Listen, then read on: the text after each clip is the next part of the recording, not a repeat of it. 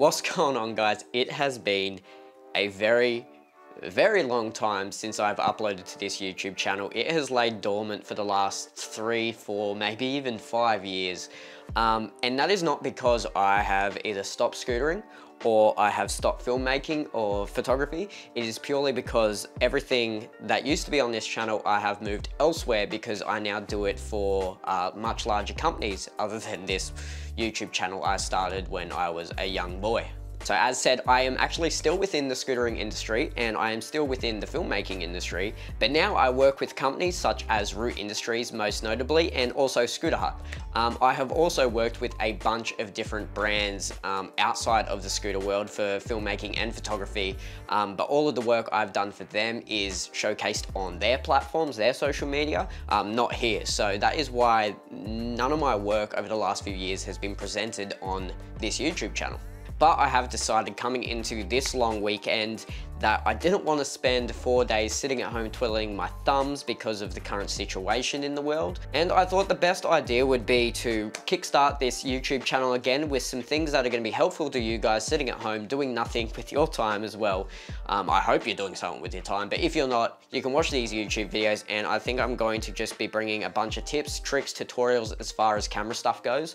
And let me know if there's any other types of videos you would like to see from me over the next few weeks, months. Maybe, who knows, I might continue on with this YouTube stuff after all this is done, but I do have a pretty busy life schedule, so we'll see what happens. For now, I'm going to be focusing on some photography and videography as well as some editing tutorials. But yeah, this was a very last minute decision to make this. You should see the setup of my room. I literally have a lamp. I'll show you what my setup is. So I've got my camera set up over here, but this is my lighting setup. I've got a cheap lamp that I found downstairs sitting on top of my computer chair, because that's actually not my computer chair while I'm sitting on. And then it is also placed on top of my other computer, just so it's a little bit higher. And yeah, that's my very cheap DIY last minute YouTube studio setup. So as you can see, it is very sketchily done because I thought of making this video about 15 minutes ago. Alright, I'll stop blabbering on now. So let's get into this week's video. I don't know why I'm saying week because who knows when the next one's gonna come out. But let's get into today's video, which is going to be how I shot this photo right here.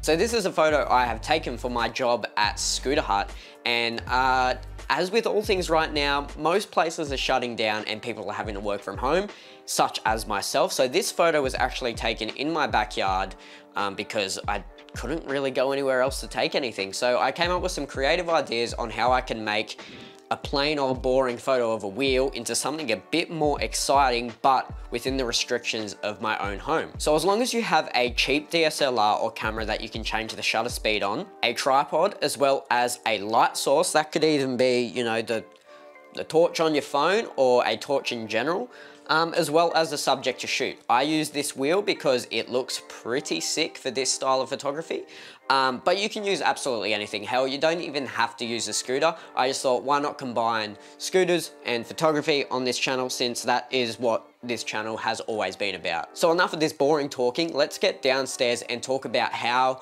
I achieved this photo and how you can do it at home yourself. Alrighty guys, so here we have our little setup for this photo. We obviously, have the camera. We need that to take such said photo. I've got just the stock 50mm Canon lens on here, little nifty 50. You honestly don't need a crazy expensive lens to take something like this because we're going to be bumping up the aperture anyway, so you don't have to have a super fast lens. Most lenses will do. We've also got a nifty tripod for tripod reasons. Self-explanatory. And we've got this light here which does nothing for the photo, it's just so I can illuminate my face. How you going?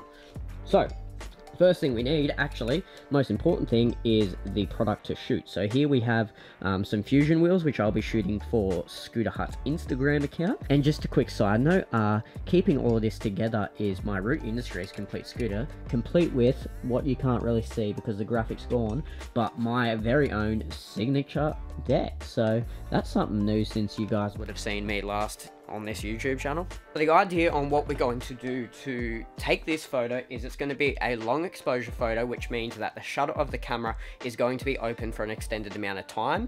In doing so, it's going to let every bit of light that it sees within that extended amount of time into the sensor, and it's going to bake it into the sensor, and you're going to get the image like what I just shown you before. So the way that we achieve this image is obviously to start off with the slower shutter, but it's also by introducing light into the sensor via either my torch or my phone light or something like that. So what I'll do now is I'll set up the tripod and everything to be the correct heights, and I'll set up the light sources that we're going to need for this photo, and then I'll run you through some techniques to get the best out of it.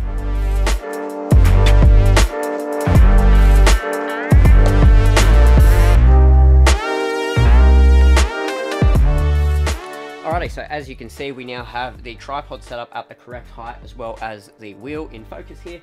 And what I have done here is I've got some high quality tubs that I got online from a very expensive camera shop. They're about 1,500 bucks a tub, and it's purely for holding torches like this for a setup such as, I'm just bullshitting. Obviously this is just an ice cream tub, and this is just an absolute cheap, probably like $3 from the bloody thrift store torch, which is shining on the backside of the wheel here, which is going to create a super cool effect when we take one of these shots. And so to show you the back end of this camera, which is dying slowly, my bad, is you can see, as I say it, it dies.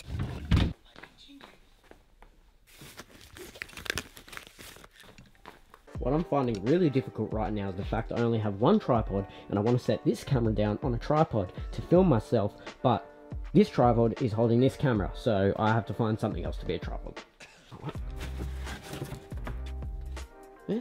Boxes, what are they good for? Absolutely everything. Look at that, that's the best we're gonna get. That's a Panasonic battery. I don't know which one of these are fully charged because I'm incompetent at charging things. That one's completely dead. Off to a good start here. I don't know if this is the same battery I just had. Dun, dun, dun, dun. 1 bar. Okay. If it's not this battery, then we're sort of screwed. Oh no, we've got 1 bar. Okay. Okay then. Well, so we have 1 battery to work with here. If there's anything you're going to be taking away from this video, is that prepare in advance for when you're doing things like this, so things don't go wrong like it is right now. And I'm way too far into this video to give up with. So, back to what I was saying. So here's the back end of this camera, and as you can see, the awesome little effect that torch over there is giving off. It is illuminating the back end of the wheel, and the reason why this looks so good is actually because of the wheel itself. It has clear urethane, as you can see, so that's why this photo in particular looks awesome with this. You can obviously do it with other parts, but something that is either, yeah, hopefully see-through or glossy will be just as good. Alright, now let's talk about camera settings first. I'm going to have to turn this big light off, as well as that one over there, so we get into complete darkness, because that is one thing you are going to... Oh!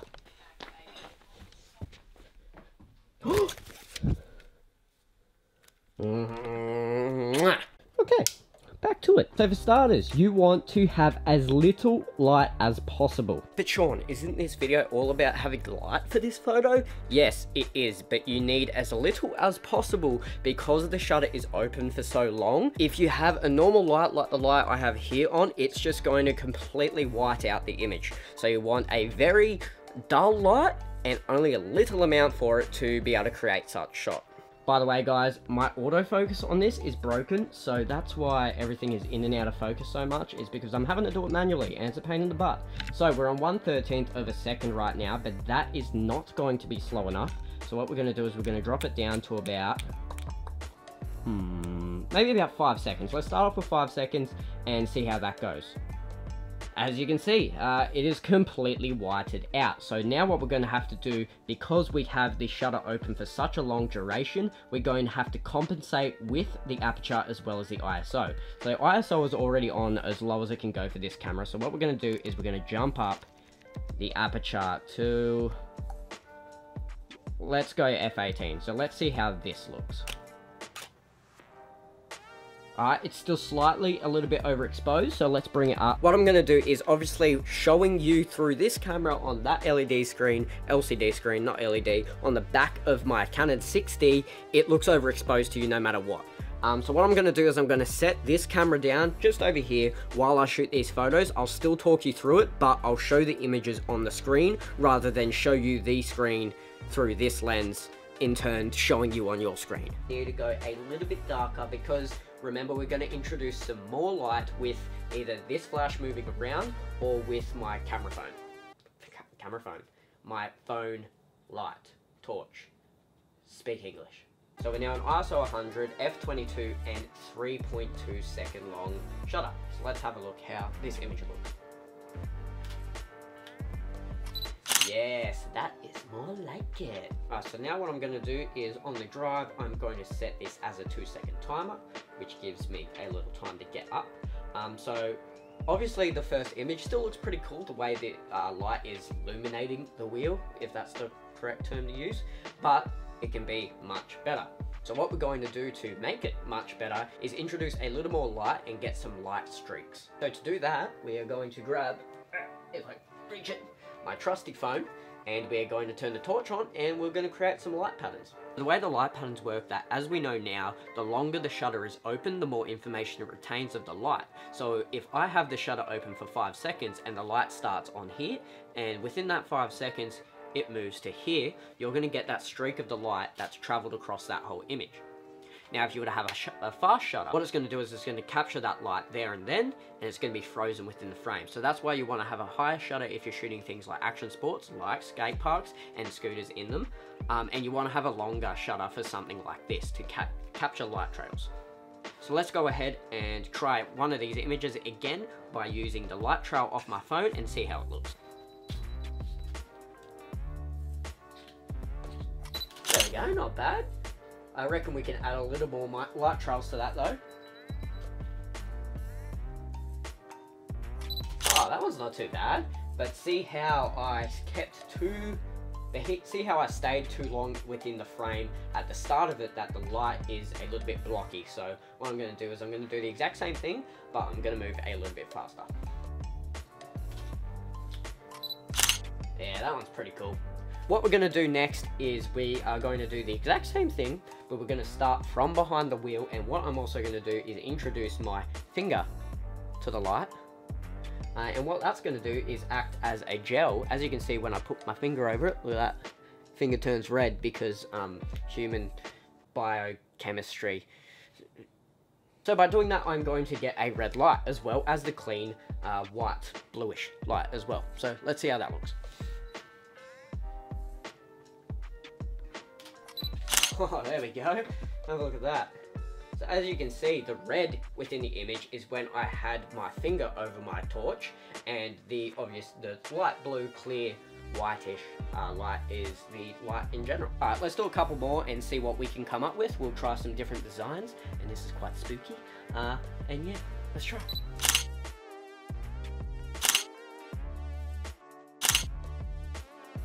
So what we're going to do with this next one is, instead of changing what we're doing with the light, we're actually going to change what we're doing with the wheel.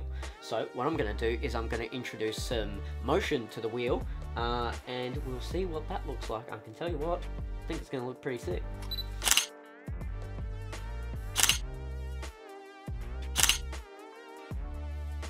Alright, let's switch things up a bit now. I'm done with my phone light, I can put that over here somewhere. And then I'm going to now use the light that we had over on our fancy container over here. I'm going to play around with this a bit more, and what that's going to do is I'm going to have less light coming in from behind, so I can introduce more shadows and stuff, so you don't have the constant light coming in from behind, so we can just play with the light a bit more. So instead of me explaining it and not making sense, let's just try it and you'll see the photos.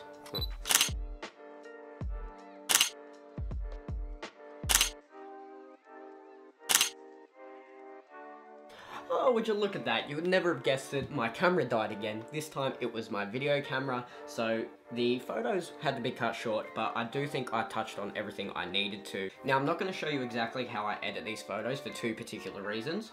One, They came pretty damn good straight out of the camera. I honestly don't think they need any editing to them, maybe some color grading, but that's about it. And also, I'm just not set up to be doing any screen recording so you can see what I do on my screen. I mean, just look behind me. My studio setup right now is my desk chair. This isn't my desk chair. My desk chair, a computer, and then a lamp on top of it, and that's how I filmed the intro of this video. So I was not set up, I was not prepared.